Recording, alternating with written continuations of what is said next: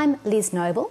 I'm a qualified naturopath and author of the ebook Nature's Amazing Ear Infection Cures.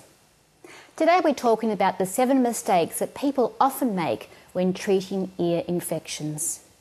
Now, making these mistakes can prolong your recovery or cause complications. Problems like chronic ear pain, loss of hearing, nausea, dizziness, and a condition called mastoiditis, which is an inflammation and infection of the bone behind the ear, which can be quite serious.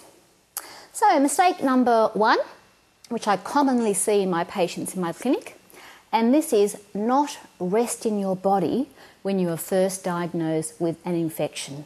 Now, this is crucial. You need to stop going to work, to school, to college, rushing around after the kids or the children. It's time to rest your body. So go to bed, put your feet up and start to say no. Most patients do feel fairly ill when they have an ear infection. So they can have fever, ear pain, nausea, dizziness, vomiting in some cases, loose stools, swollen glands. So definitely listen to your body and rest your body. Mistake number 2 leads on from mistake number 1, and this is not getting adequate sleep. Now, your body needs deep quality sleep when you're recovering from an ear infection. When you're asleep, your body makes a hormone called growth hormone. Now, growth hormone is your body's repair hormone, so you need lots of it when you're ill. Now, to make adequate growth hormone, aim to be in bed and asleep by 11 p.m. at night.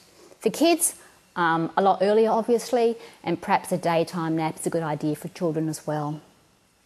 Now, before you go to sleep, please don't drink caffeine, run around the house, play computer games, watch TV. These aren't going to help you get a good night's sleep. Try and unwind before bedtime, so perhaps a relaxing hot bath, a chamomile tea is a good idea, read a good book or meditate, whatever suits you best. Now, mistake number 3, and this is probably the most common mistake that I see in my patients, and this is not drinking enough fluids to flush out the bacteria and viruses and toxins from your system. Now, your aim should be between 8 to 10 glasses of fluids a day, which can include pure water, herb teas, lemon juice in warm water is great. Hot broths and soups are good for ear infections.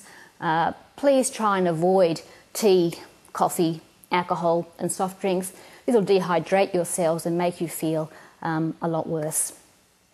Okay, this is the first 3 mistakes covered. In the next video post, we'll go and discuss the final 4 mistakes that people often make. Good, thank you.